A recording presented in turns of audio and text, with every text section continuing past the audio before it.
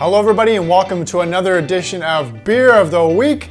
I'm Garrett from Rolling Hops Beer Tours, and happy post-championship Sunday to everybody out there who caught the big game yesterday.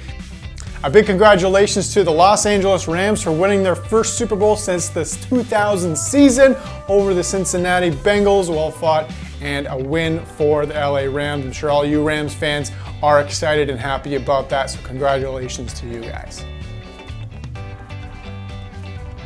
So today we are going to be drinking the Crusher Light Lager from Clifford Brewing Company, and I chose this beer today because it has a little bit to do with the big game. Typically throughout the big game, you're gonna see a lot of different ads, and more particularly, you're gonna see ads for a lot of light beer styles. So your Molsons, your Coors, your Buds. I thought I'd pick one from the craft beer world to try out today, and we'll talk a little bit about that. So while we're doing that, we'll pop it open, pour it out.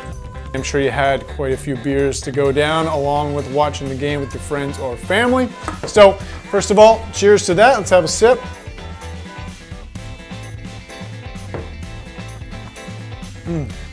Cool, crisp. Obviously not very huge on any particular flavor, but it goes down super smooth as a light lager should.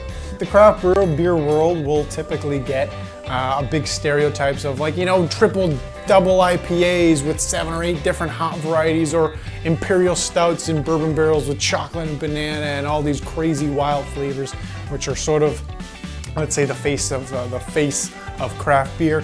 But there is, you know, the other styles, these light, approachable styles that craft breweries are making to really appease the taste of many different people. And if you are a fan of light lagers, you might quite enjoy this one. So go out, check your local craft brewery. Maybe there is a light lager there that is something a bit different from your stereotypical craft beer you might go and get every single time.